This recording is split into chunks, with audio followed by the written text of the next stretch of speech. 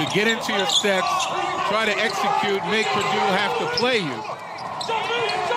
They leave an open shooter. Chase on Deej. Knocks it down from deep. Young catches. Patient lays it in.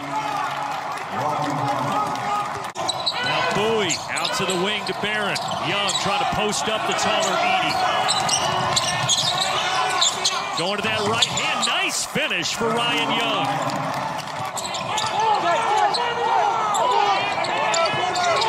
In the corner, Bowie. So after the double team comes to Nance, they work it around to the sophomore.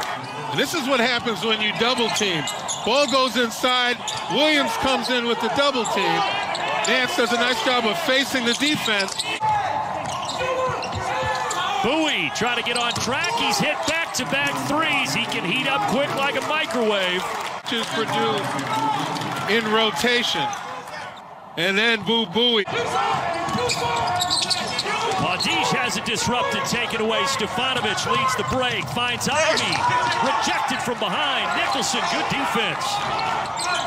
7 Purdue turnovers, 9 so far for Northwestern, coming off the season high 20. A great dish inside there. Young finding Nance, and we got a 1-point game. 5 to shoot for Chase on Deej.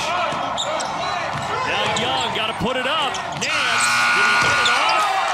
They say yes. Counted in the corner for Pete Nance. Pete Nance getting this off. Well, you see with 1 second left, ball still in, out of his hands. 1 second still when his team is otherwise bogged down offensively. Top in the corner, and Kopp finally connects. That's the first bucket of the game for the junior. He started the year off so well, double figures, 5 of the first 6. What a reverse. Spectacular on Deej, now with 14. Auto Owners Insurance. I don't know how it escaped touching anybody. Look at Edey. He's there. Hands up, but he gets past head and shoulders. Or Deej does, gets past Edey. And he did see it all the way. You could see he had his... And it showed. As I said, he wasn't playing possum because he was still hurting even after he scored. Nance with a bucket. That time Hunter did a better job, at least tried to break down the defense.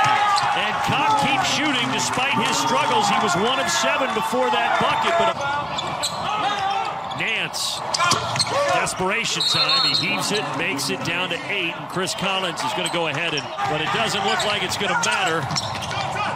Barry wraps it around. Deej in the corner. No. Barry powers it up and in. He's fouled as well, so that pulls it to within 6. Final seconds. Northwestern is going to drop their 9th in a row after starting 3-0 in conference play. And for Purdue, it's going to be 9 straight victories.